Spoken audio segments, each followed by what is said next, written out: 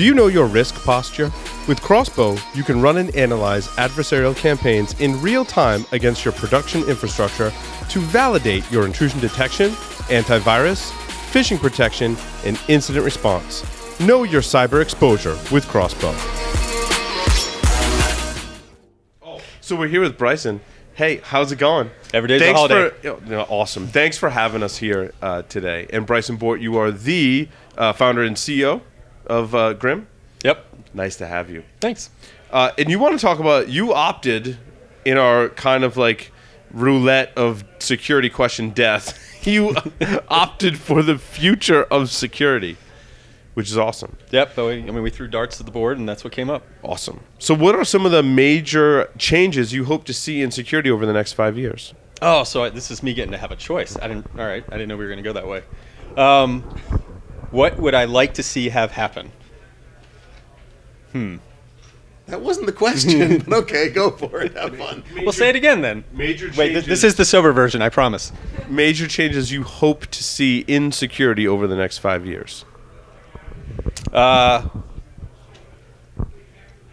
think I'd like to start, because this has really been a trend this week at Black Hat thus far, and I know that certainly it's also building up a lot with DEF CON, which is the community continues to become more inclusive, more welcoming of diversity and folks learning and getting started in this. I know a lot of us who started back in the day, things were a little harsher for the beginners, and I like to say that, I mean, nobody comes out of the womb knowing everything. So the only way you learn is if somebody gives you that chance. Paul did.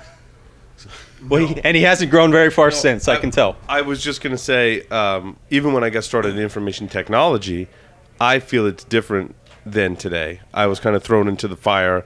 I was expected to work on a problem for at least a half an hour and have an intelligent question before I asked a question to get help. I feel like it was a little harsher. I do feel like in security we're more accepting, although there still is that undertone. I know, because I have to like remove comments from some of our social media that is really... I'm sorry, I drank. It keeps happening. But it's exemplary of what you're talking about, not being welcoming. And how are you going to learn if you don't ask questions or you don't come to conferences like this, even if you don't know much about security or anything about security? And why I think that's important, because I mean, so that's great. That sounds, that's a good tagline. Let's be nicer. But what do you get for that? And what I think you get for that is different perspectives coming to the table makes better security. Right. If you're just designing from one perspective, I'm sorry, you're not going to be doing something that great. You're not going to do something, you're not going to build something that everybody can understand and use. That makes sense. That makes sense. It's interesting. I've got a good friend who has a talk that he's working on and has given it several times, so I'm okay talking about it. He says, even in security now, and for the last 10 years, we've had three kinds of people. Hello? What? 10 is God? Even in security as it is now, for the last 10 years or so, we've had three kinds of people. We have 9-to-5ers, 10-to-2ers, and 24-7ers. And if you're not a 24-7er, you're not learning enough to keep up. You're not moving forward. And so, in a sense, I'm going back to what you said about it used to be harsher, and you backed him up on that. And in a sense, it was harsher, but in a sense now, it's also much harsher now, because there's so much broader of a range of information you need to ingest before you can actually start. Well, so, I mean, I think that also speaks to, as the community's grown up and we're growing up, I mean, we're an older crowd here sitting, and... Speak for yourself. What is going on now? I mean, there's a few grays. I mean, his beard's purple. That's to cover the gray. Oh. Yes, that's true. Yes. It actually took better on the gray than it did on the other. No, but your mission changes, right? It's no longer, can I be the best tech guy? It's, how do I help other folks be better tech guys? Yeah. That was it. That's all I got. No, and And that's a good thing. well, That was all you got. Yeah, that's it. That was All right. Okay. Yeah, drop the mic. We're done. It was so prolific, Bryson. That was Profound. Profound. I'm not prolific. Profound and prolific, perhaps? No, just profound. No. Are we ready for question two? This is prolific. That's What- terrifying. What are some of the major... Does it frighten you? What are some of the major challenges we'll face in security in the near future? I think the challenges that we're going to face is that the continual integration of humanity and computers. computers are becoming more of a way that we live, as opposed to before, where it was more of a abstract way to process data and to make things go quicker. Now it's becoming more of the way we just do our lives. It was a tool, now it's a cornerstone. Exactly. And that's going to have significant and far-reaching changes that I don't think there's any subject matter expert who can truly understand what that means, either in function or from a security perspective, the exponentially larger surface area that comes from all of those infinite relationships that we have yet to process. Along those lines, I want to ask you the privacy question that I had excuse me, on this list. Will our privacy continue to erode, or will there be champions for our privacy that allow us to maintain it to a certain degree? I think privacy is going to continue to erode, and I think the call to action there for the community is looking at a lot of the companies that are either controlling data, assembling data in all sorts of different forms and guises, whether consumers are aware of it or not. And then following, of course, one of the latest buzzwords of this year has been the introduction of artificial intelligence now for security.